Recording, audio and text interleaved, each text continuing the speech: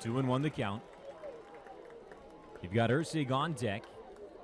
Charleston in a jam here. Bases loaded, 2 down.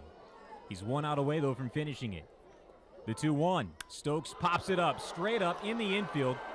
Collins looking for it. The catcher backpedaling near the mound. Reaches out. He missed it. 2 runs come in. Harrison is in. Here comes Ray. The throw, the slide. He is out. He's out at the plate. Ray went in head first. Collins missed that ball. He was on the mound, and from his back, he picked it up, flung it home. Telvin Nash came in, leaping to the plate, caught it, and got the tag down just ahead of Corey Ray. But 2 runs come in. The game is tied. The Mudcats thought Ray beat it, but Corey Ray caught at the plate on what would have been the winning run on a pop-up that never got past the mound. And now manager Joe Arald arguing the call. He has just been ejected.